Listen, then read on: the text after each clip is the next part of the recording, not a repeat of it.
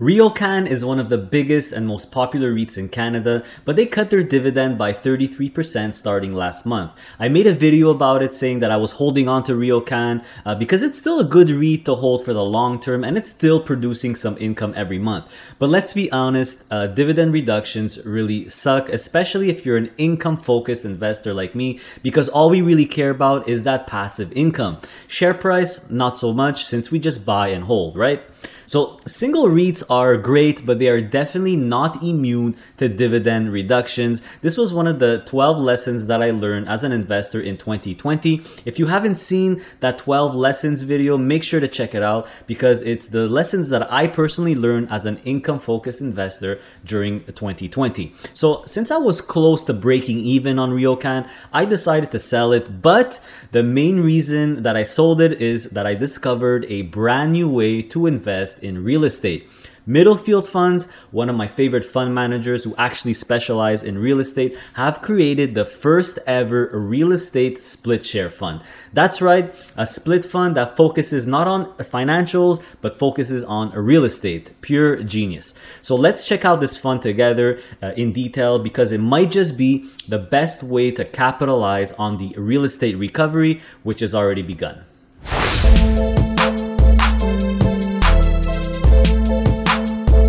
So Middlefield Fund should ring a bell for you already if you've been a loyal subscriber. That's because they created and manage, in my opinion, the best real estate or the best REIT ETF ever. IDR, which is called the REIT Index Plus ETF. So IDR, in my opinion, beats hands down the very popular index style REIT ETFs like XRE from iShares or VRE from Vanguard or even ZRE from BMO for really three reasons.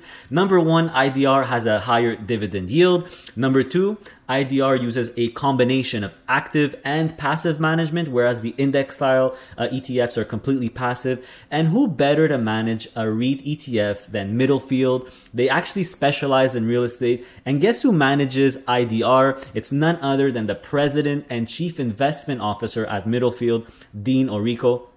And reason number three, IDR focuses on the two safest real estate sectors, industrial and residential, which is much safer than retail or office, for example. So I go into detail about IDR and two other REIT ETFs that I really like in another video. So make sure to check it out if you haven't seen it, if you want to learn more about those. Now, I love split funds. You all know that they are a very unique investment product that were really designed for one thing, high and consistent income. They do this exactly like covered call ETFs. They use a covered call strategy, but on top of that, they use leverage. Now, I won't go into detail about split funds and how they work in this video. You can watch my split funds explained video for that. Some are better than others, of course, like everything else. But the sad thing about them is that most split funds seem to focus all on financial stocks like Dividend 15 or Financial 15 from Quadravest or SBC and LBS by Brompton. But there are some that don't focus on financials like ENS, for example, which holds Enbridge, the biggest energy company in Canada. I absolutely love that split fund, which is managed by, you guessed it, Middlefield, and it was their only split fund until now. So I want to introduce you the first ever split fund that focuses on real estate, the real estate and e-commerce split fund by Middlefield. So the stock symbol is RS and it's listed on the Canadian stock market or on the TSX. So it started trading in November 2020. So this is really a brand new split fund, guys. So let's explore the fund together in detail. These are the questions that I want to answer. What REITs does this fund hold? What real estate areas does it cover? What's the dividend yield? Does it use a covered call strategy? Do they use leverage? If so, how much? Does it have that $15 unit NAV threshold rule like all the other split funds have? And why was this split fund created in the first place? And how does it compare to the existing ETF that they already have, IDR? So we can find a lot of info already on the fund's website and fact sheet. So let's check it out together. So here's the fund's website, guys. Middlefield Funds. This is the homepage of the fund where you could read up all about this new split fund. So as you could see here, the stock symbol is RS for the Class A shares. Those are the ones we're interested in. We're not interested in the preferred shares, which are listed on a completely different ticker, rs.pr.a. So the distribution frequency, that's the dividend frequency for the Class A shares, is monthly. And as you could see, this one just started trading. So if we click on the highlight sheet, that's where we'll start getting a lot of information. So this is the highlight sheet. It basically tells us what the premise or what the idea is in terms of making the split fund. So as you could see here, it's a high conviction initial portfolio of 15 leading REITs and real estate companies. So you have industrial or logistics and specialized, which is data centers. So this is really your industrial exposure plus what they call long-term value or apartments, right? So if you go down, you could see the breakdown between industrial and data centers and long-term value. So in terms of industrial, there's really, a lot of growth in e-commerce. So these are the types of REITs that are going to be on this side, on the industrial side: Granite, Equinix, WPT. So really, really big industrial REITs. And on the long-term value side, so on the residential side, you have the biggest REIT in Canada, which is Cap REIT, or Canadian Apartment REITs. You also have RIOCAN, you have CT REIT, which has the Canadian Tire store. So their premise here is that it's currently trading at a significant discount to intrinsic value, which we all know, right? The real estate is pretty undervalued right now. So in interest rates to remain low, that just means REITs can borrow more money to grow quicker. So it's all good stuff for REITs, all on the up and up in terms of real estate.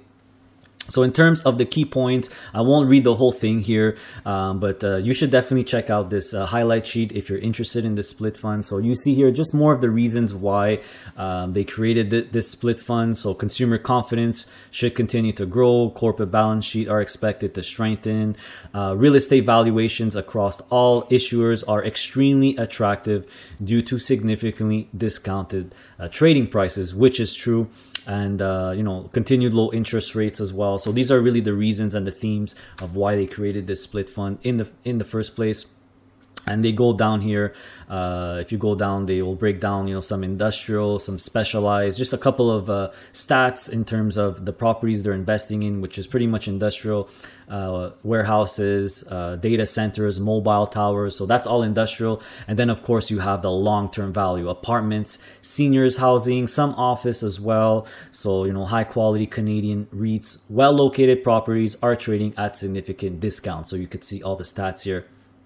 If we go back to the homepage, another thing you should always look at is the fact sheet, which I'll go in a second. But if you click on NAV, you could actually see how much each share is worth. So the Class A, which is what we're interested in, is worth $14.08. The preferred is the preferred shares for a split fund is usually always $10. So if you add this number with this number, that's the unit NAV. So it's over $24. Very, very strong. And if we click on fact sheet, we'll get a little bit more information about this REIT. So you see here the annual management fee, 0.85.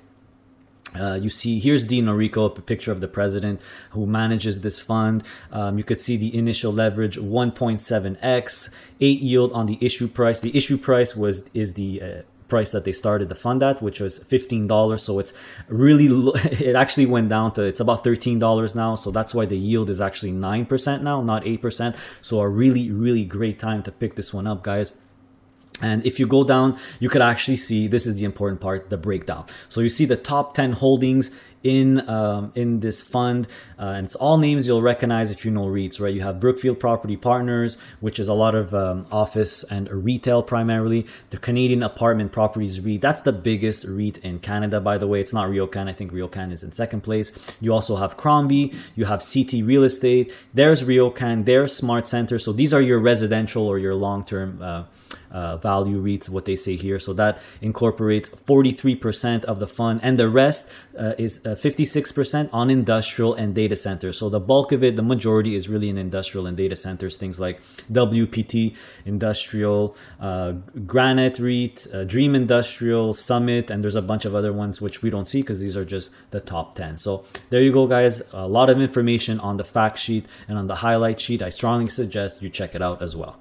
So that should answer a lot of questions already, right? Whenever I have questions or I want to research a particular fund, I want to know what the fee is, the management fee, the objective, the holdings. It's always best to go to the fund's website directly. It's 2021, guys, and from what I've seen, every single ETF or income fund or split fund has its own webpage with all the information, with a ton of info. So that's where you should go to learn about them, not through your broker, which could have, you know, old information or outdated information. And if you can't find the answer on the fund's webpage, you could always email the fund manager. You will be surprised how quick they answer and how accurate their answers are. I mean, they're the creators of the fund, right? So that's exactly what I did for RS, for this split fund. So let's answer all those questions that we had at the beginning together with all the information we now have.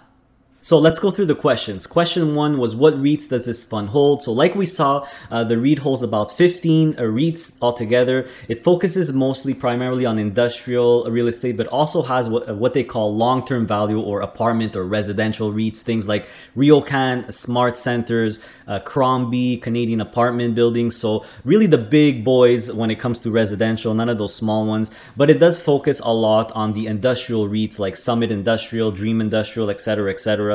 A lot of REITs that focus on e-commerce or data warehouses, which is capitalizing on the rise of e-commerce. And question number 2, what real estate areas does it focus on? Like I just mentioned, it focuses more on industrial, about 56% industrial, e-commerce, and the rest in residential or long-term apartment value, like they say. Question number 3, what's the dividend yield? Well, it's very easy to calculate because the dividend for the annual dividend for the Class A shares is $1.20, like a lot of the split funds already. So right now, with the share price is a little over $13, something like that. The annual dividend yield is a really nice 9%, which is really, really phenomenal, and a couple of points above IDR. So that's where that leverage plays in. You're putting in that leverage to get more yield, to buy more shares, which gives you more yield. So question number 4, do they use a cover call strategy? So this is something that we didn't really see in them talk about in the fact sheet. So what did I do? I emailed them directly and they answered me within 24 hours. Right now, they are not using a cover call strategy, and the reasoning that they told me was because they're really confident in the low prices of REITs right now and on the recovery. So they want to capitalize a lot on the recovery. So this makes complete sense. So covered call obviously give you more yield in terms of overall yield because of those call options that they sell, but it dampens or reduces the stock price potential for growth. So they said that they're not ruling out doing a covered call strategy in the future, but for now they're banking on really they'll make their gains with the share price, which I agree completely on that. Another question, do they use leverage? If so, how much? Like we saw in the fact sheet, 1.7x leverage. That just means that for every dollar of equity, they have 70 cents of debt or leverage. So compare that. Is it high? Is it low? If you compare it to their other split fund, ENS, it's 2.0x leverage, which means for every dollar of capital, there's a dollar of debt. So definitely a little bit less leverage than ENS, for example. So that's how much leverage they have. Another question, do they have that $15 unit NAV threshold rule like the other split funds have? So if you already know about this rule, that's great. You probably understand it. If you don't, well, there's a rule with most split funds where the unit NAV, and the unit NAV is with a value of 1 share preferred and 1 share of Class A together. If that is less than $15, well, the dividend cannot be afforded or will not be paid out to the Class A shares. But if we look at the unit NAV of RS right now, it's like $24, way above the $15 limit. It's actually the highest unit NAV I've ever seen for a split fund, higher than ENS, which is like at $20. So it's a really safe split fund, if you ask me. I don't think there's any chance in hell where the unit NAV could go under $15 unless there's some sort of crazy real estate crash with that it's already happened. So I don't think there's going to be another one.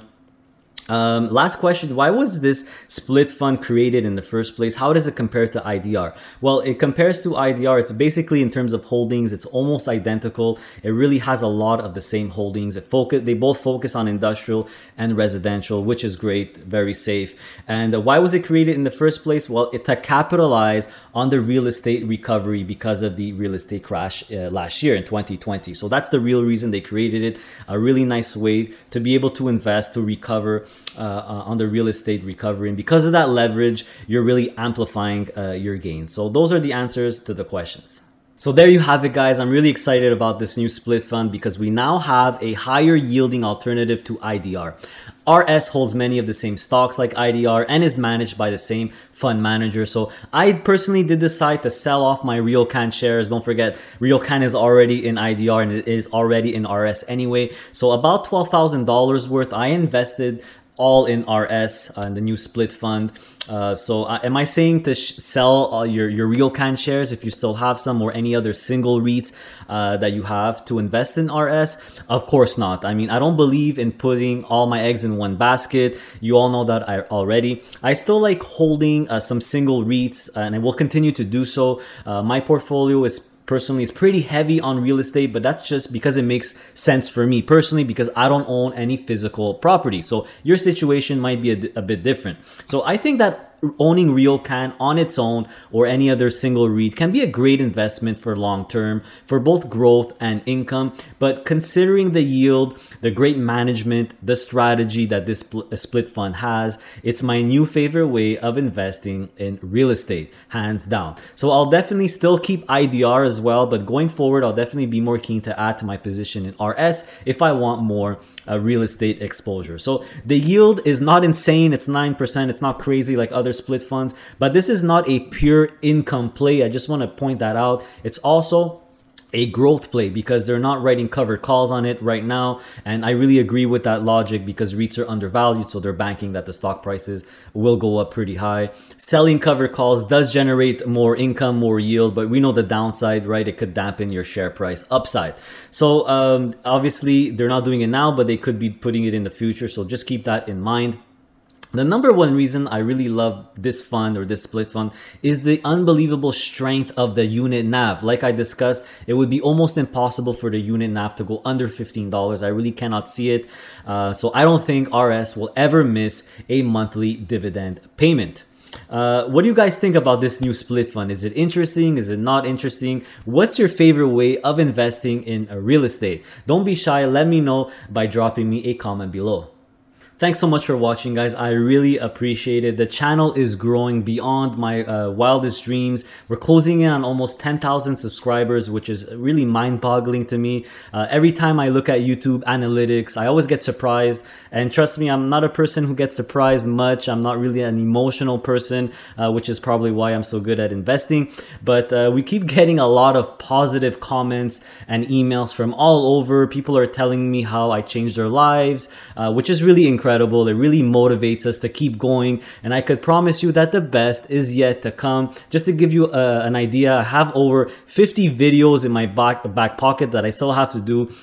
So that's on top of the reoccurring ones like the monthly stock picks and my portfolio updates, etc. So I'm also getting more and more emails and comments from Americans asking how do I invest in these stocks if I'm in the US. So to my American friends out there to the south, my next video will be for you. I'll go over some of my favorite US listed stocks designed for passive income. You guys have no shortage of options on the US markets, trust me.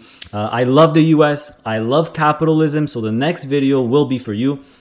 Of course, please visit our website, guys, passiveincomeinvesting.ca, to access my first ever digital product, the ultimate dividend passive income investing package. All the stocks you ever need to really build your own portfolio. It comes with lifetime updates, so you only need to buy it once in case an updated version comes out, which we are planning to do by the end of the year. And it will also include a lot more US listed stocks. So I'm currently in research mode. I'm looking and hunting down more US listed stocks. because of all the interest from Americans. So don't forget, you could also book a one-on-one video call consultation with me personally. If ever you have any questions to ask me, if you want me to review your existing portfolio, if you want help building a new portfolio, whatever your needs are, I will do my utmost to help you and answer all your questions. It's crazy. I'm getting booked left and right. I'm already booked until end of March pretty much. So a lot of people need help, and I'm really glad to help you guys out. I love doing it, meeting new people, all walks of life. It's been great, a really great experience. So don't hesitate to book a one-on-one with me. Don't be shy. You could ask me anything you want and we'll just have a nice conversation. As always, please support us. Please support this channel by hitting that like button. It's free for you and it helps the channel grow. So it's a win-win. I would really appreciate it. Finally, make sure you're subscribed not to miss out on our future content on passive income investing, as well as our community post, which I've been using a lot more lately to give you news of a lot of the stocks that I own. So if you own a lot of the stocks that I own personally, make sure you're subscribed, because if there's anything big or any big news on any stocks, I will usually do a community post about it. So also follow us on Instagram and Facebook. We're there as well if you use those. So with that, take care guys, stay safe of course, and see you next time.